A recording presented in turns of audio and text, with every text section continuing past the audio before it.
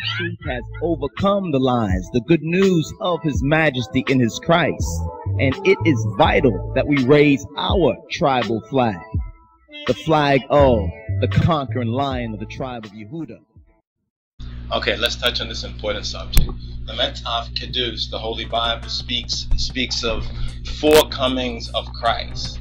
According to the scriptures, there are 4 comings of Christ that are the Mashiach, the Messiah, that are mentioned. First, in the order that we have here, is as a babe, as a Hittite, born of Qidus Kedus of Holy Virgin Mary. He came as a babe, and that is called the first coming, right? Then secondly is to the Ancient of Days, what's mentioned in Daniel chapter 7, in particular Daniel chapter 9.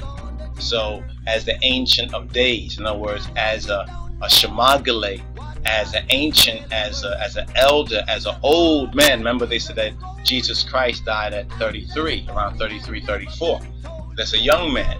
I'm sure he wasn't prematurely aged or anything like that, but that's 33, and we can look at 33-year-olds and see that basically they still most times appear pretty young. But here's specifically not just saying a mature man, but it's saying an ancient, which is shemagale, which is an elder. Now the third coming of Christ is in glory, which is called oftentimes the second coming of Christ. And then finally, fourthly, is to restore the earth and to set up the kingdom, set up the Malkut or the Mengish, the kingdom Mengish Samayat, the kingdom of the heavens. Now, what's interesting about this, there's a couple of things we mentioned that were interesting about this. First of all, the Ancient of Days quote in Daniel chapter 7 actually occurs in the Belui Kidan in the Old Testament.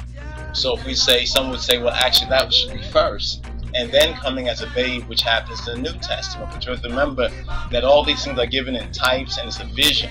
All the prophets were giving different similes and different parables, but they were all speaking of one overall encompassing vision, which is the vision of God, or the Rai, what we call revelation. So that's what we can find in other prophets and other prophecies. Even in the Gospel says that Christ, the Messiah, Yehoshua HaMoshiach, spoke through the Nabiyat, or the Nabim.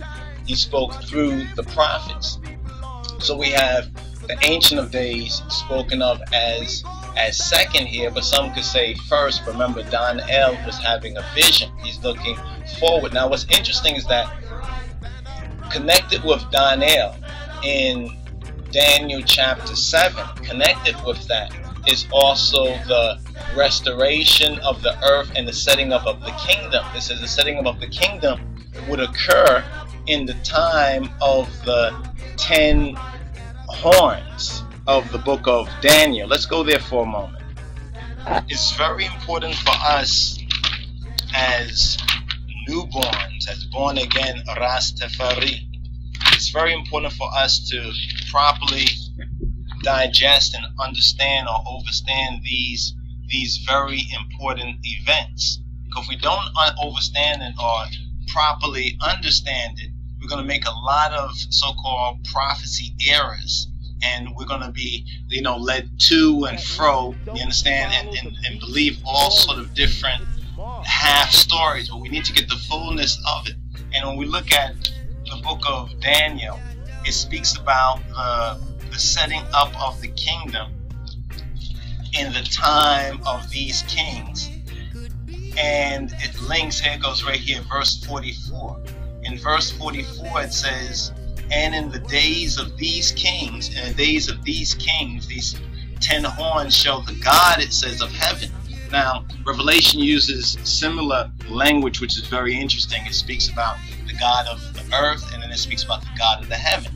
You know what I'm saying? Some would think that, well, these are 2 different gods. It's not 2 different gods, but it's speaking of the relative relationship, you know what I'm saying, of the true God, Ha Elohim's activity. Now here it's speaking about, and in the days of these kings shall the God of heaven set up a kingdom.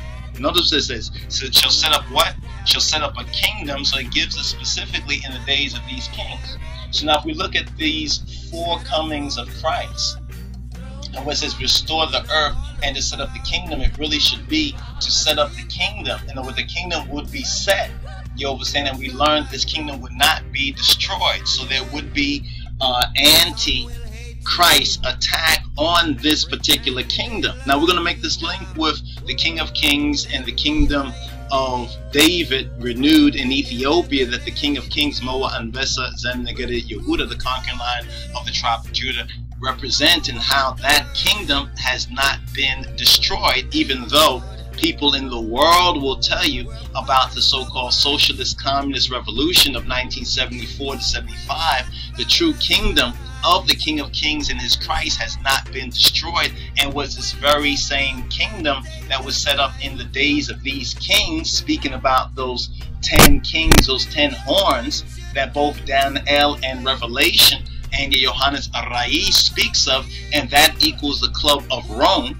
You understand, the Club of Rome, the establishment of the Club of Rome, which divided the earth into 10 different spheres, into 10 different zones. You understand? And this is what the UN and this is what the so-called New World Order and the Illuminati, secret societies are working on right now. But from those days, 1950, I think 56 or 59, roughly in the late 50s, and then we have 61, we have the OAU, some very significant events, as well as Iron Mountain Report. Those of you who haven't seen Iron Mountain Report need to check out Iron Mountain Report.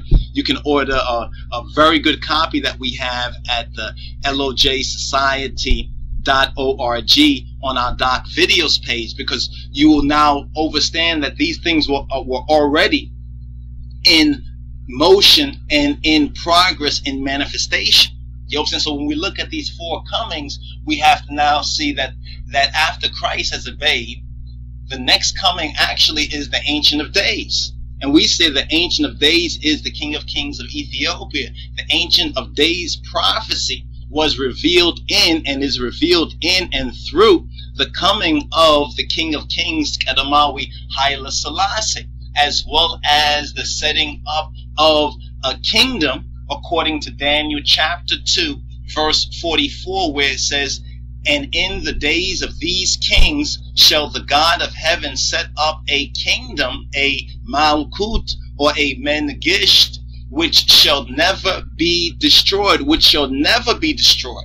This is why we still have faithful Rastafari to this very day, bearing witness, faithful witness of the King of Kings and his Christ, the King of Kings in and through his Christ, through Getachina Methanetachin Jesus Christos, Adonenu Yehoshua HaMoshiach. But it goes on after the colon, says, and the kingdom, notice what it says, first it says a kingdom, then it says the kingdom shall not be left to other people.